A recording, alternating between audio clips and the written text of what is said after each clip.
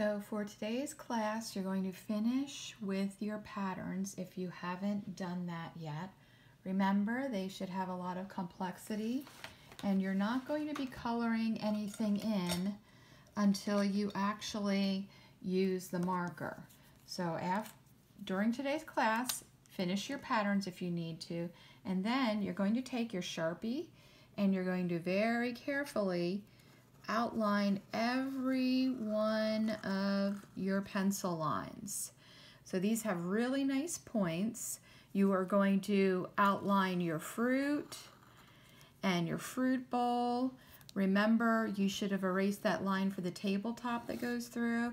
Any lines from the bowl through your fruit, you don't want those to show. So everything is going to get outlined. And then some of your pattern parts should be colored in.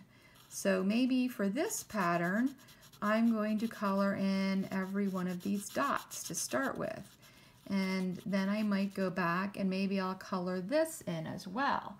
But I should have a little piece maybe colored in, you know, all the way around on all the different patterns. So that's what you're going to work on today. Outline all your pencil lines first with the marker, and then you're going to color in some of your pattern areas.